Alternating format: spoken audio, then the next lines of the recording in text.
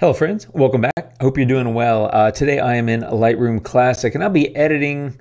That's actually not entirely true. I'm not really going to actually edit the photo. I'm going to talk about the color tools in this video. So I've been asked a few times by a few different people to explain the difference between some of the color tools in Lightroom, and that's what I'll be doing in this video as I work on a landscape. So this is what the landscape looks like.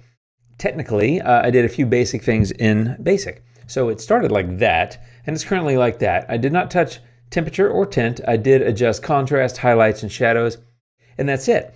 And so when you think about color tools in Lightroom, there may be a number of things that come to mind. Temperature and tint, that impacts color.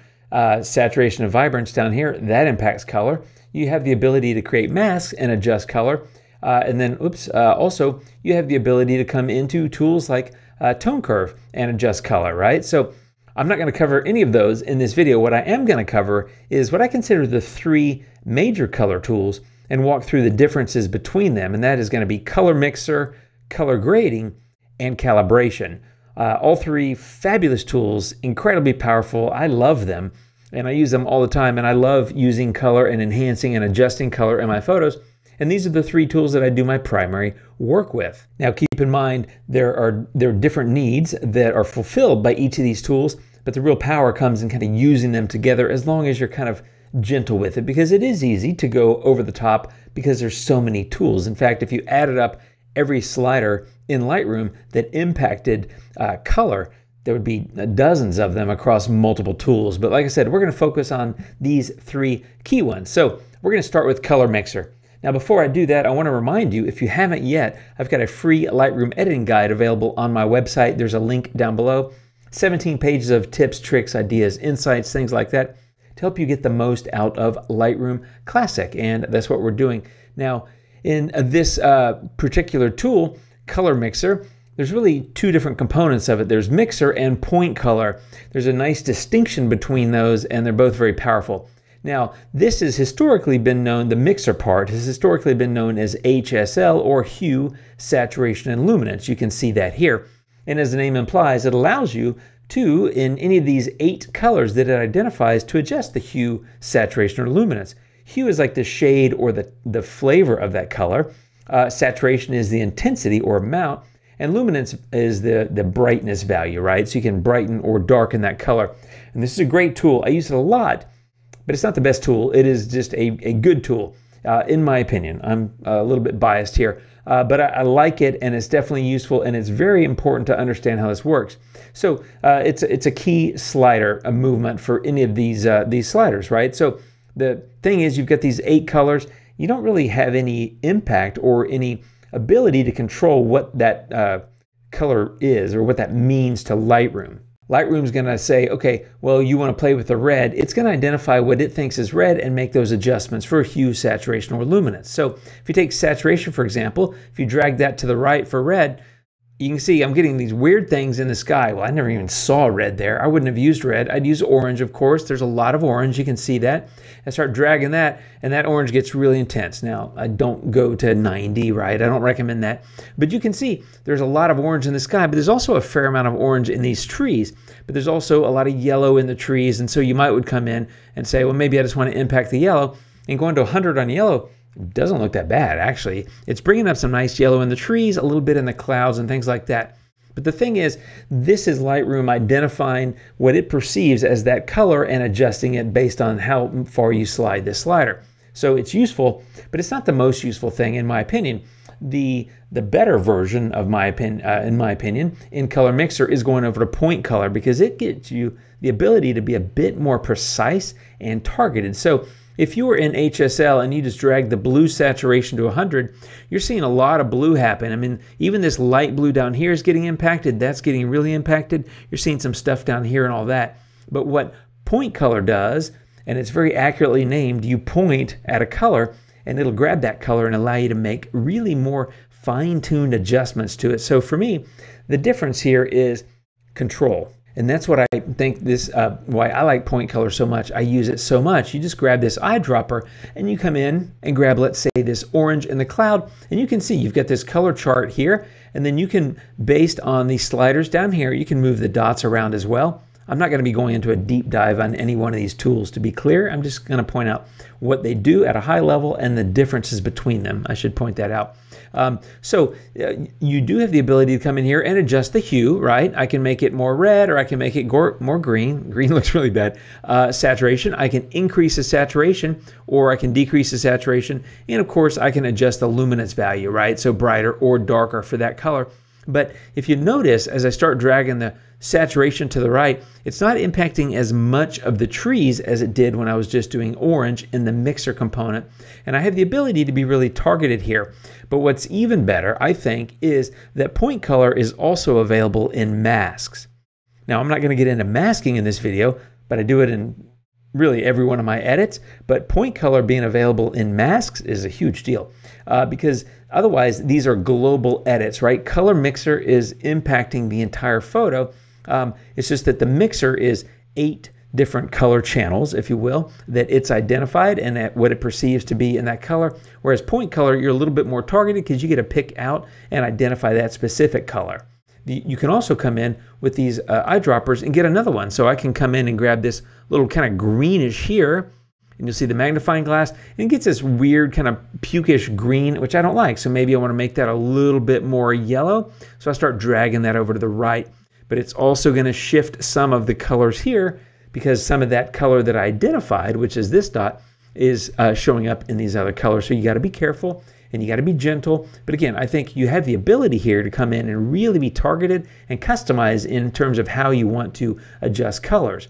So keep in mind, color mixer for me is all about color channels or color ranges and being able to pick those and be flexible with the hue, saturation, and luminance within each. Now, the second tool I'm going to talk about is color grading, and I love this. And these used to be called split toning, where it was just highlights and shadows, but now it's got midtones as well. And color grading for me is about tonal values, right?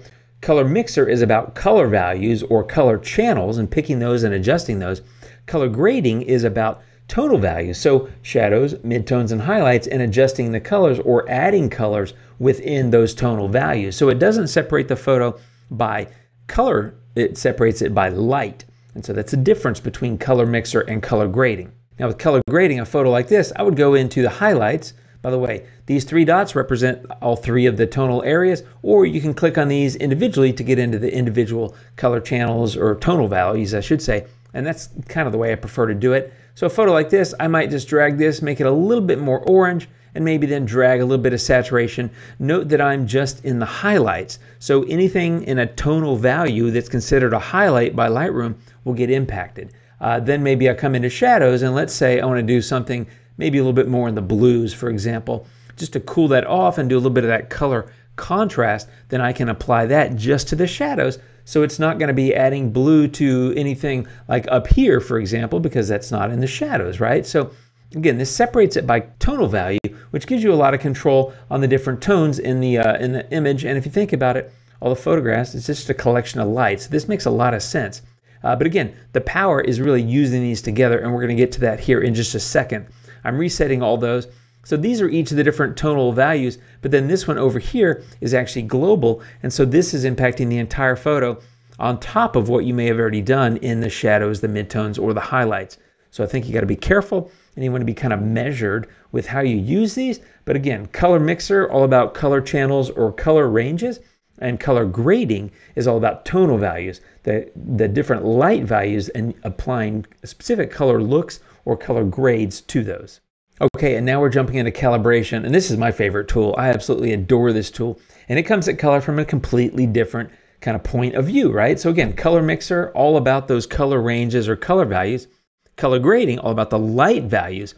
Well, over here in calibration, it's dealing with colors at the pixel level. So it's really pixel values and the distribution of the RGB or red, green, and blue values within each pixel. So for example, what I normally do is start with blue primary, and I'll just drag the saturation to the right. And as I do that, what's happening is it's not making the photo blue. I'm dragging blue saturation all the way to 100, and it's not making the photo blue. And that's not, it's not temperature. It's not a blue saturation for the blues in the image.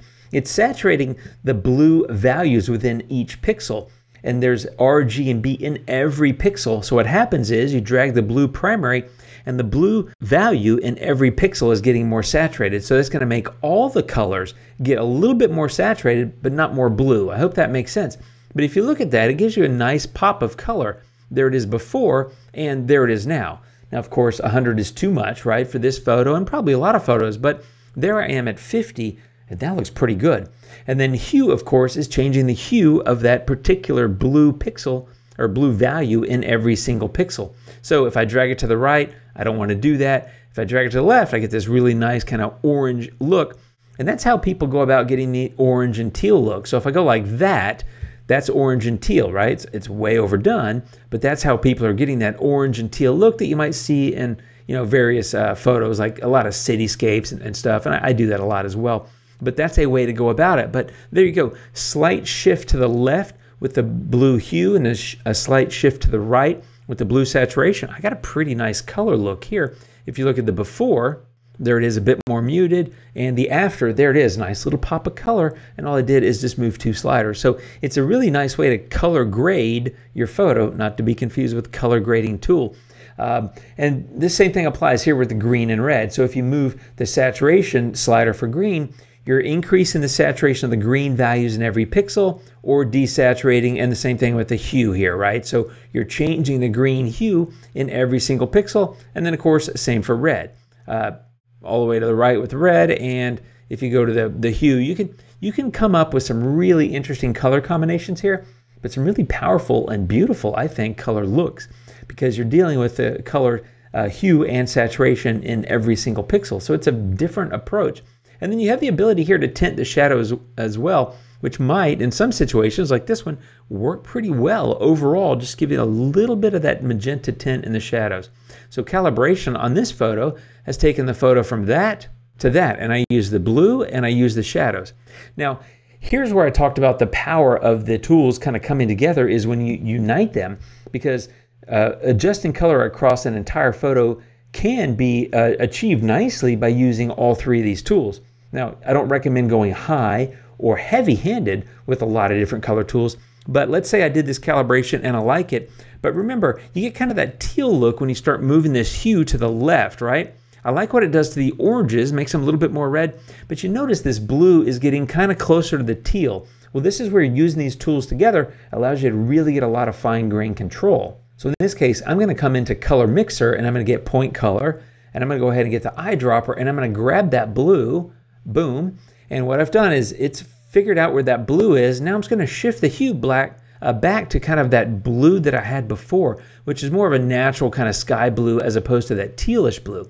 You can see what's happening there, but maybe I think it's a little too saturated. Pull that down, and maybe I want it a little bit darker to create a little bit more contrast, something like that. Now I need to be careful because you want to be careful around these edges that you don't get these weird, let me show you, if I go too high on luminance, you get these weird kind of contrast between the colors. So you want to be careful, but you have the ability to really come in and make some nice, interesting color shifts without having to be kind of stuck with what may happen in another tool. And so I like to go and make these adjustments and then come back with point color and make some refinement. So here I'm going to go into this one, and I like that color look a lot, but it's a little too much. So I'm going to pull that saturation down just a little bit, and now I've tamed that a little bit.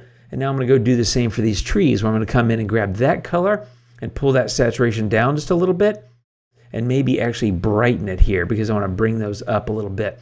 And so you can start having these nice, interesting color combinations that allow you to get a lot of control over the overall look in your photo. And speaking of the overall look in the photo, I might actually want to shift the hue of some of these colors to make it a little bit more red and a little bit less saturated. So maybe something like that's a little bit more realistic.